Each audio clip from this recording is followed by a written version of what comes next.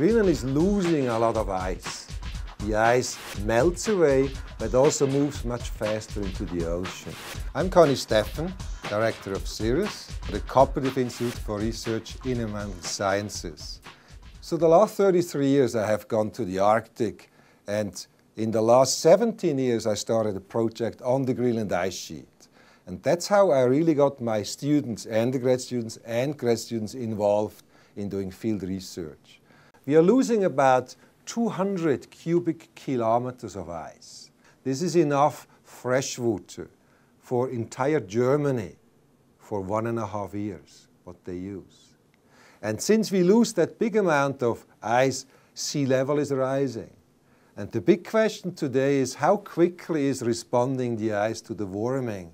In Greenland itself, we have about 7 meters of sea level stored, 21 feet.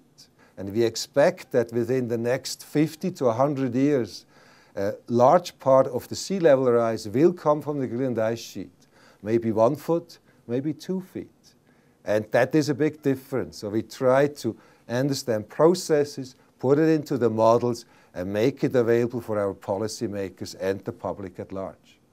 Last year, for example, I had beside the CNN and NSNBC News and BBC film team, the policymakers came to our Greenland Ice Sheet camp, namely Nancy Pelosi and a whole staff from Congress, the Energy Committee, several people from Congress, to see firsthand what we are doing on the Greenland Ice Sheet. They wanted from us the explanation, why is it happening, what is happening, and what should we do?